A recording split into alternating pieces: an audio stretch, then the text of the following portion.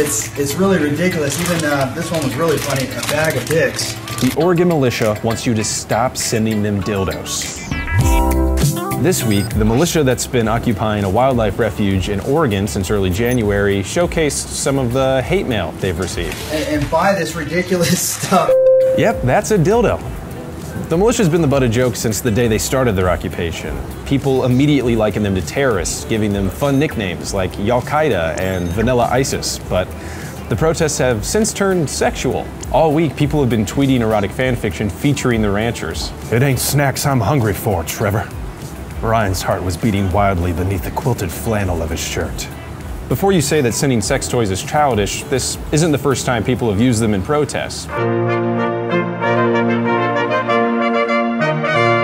LGBT activists in Russia have sent boxes of dildos to Vladimir Putin to protest anti-gay legislation, and even made Putin butt plugs.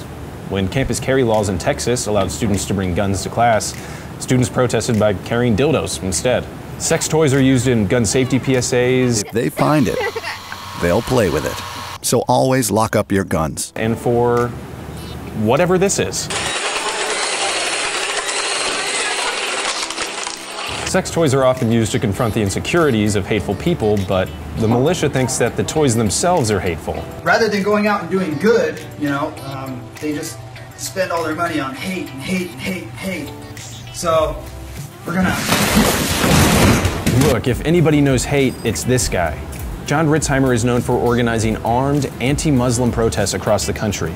His rhetoric has gotten so hateful, the FBI is monitoring him. Muslims, you just fucked with the wrong fucking family! Fuck all of you! Fuck your book! Fuck your religion! Take it all and shove it up your fucking ass! I think we know what we have to do. This is your mic check.